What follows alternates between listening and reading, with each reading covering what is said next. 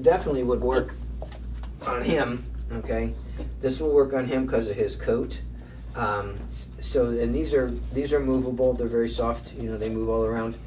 So this will work very good. If you get a mat on him, just simply snip it out, and it'll grow back. You know, you don't have to worry about hair grows. I don't know if you guys know this, but dogs' hair grows on these dogs that are very low shed, or what you call no sheds. About 6 weeks is how long it takes hair to grow back to normal length on a dog. Every dog's a little bit different, but that's kind of like an average, just to give you an idea, which is generally why we usually tell you, 8 weeks is about your time to be grooming these guys, 6 to 8 weeks, because at that point the hair is getting longer and it's getting harder to manage.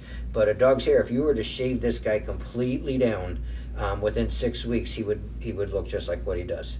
Okay, so there's a little fun fact for you that I don't think we've thrown out before. Now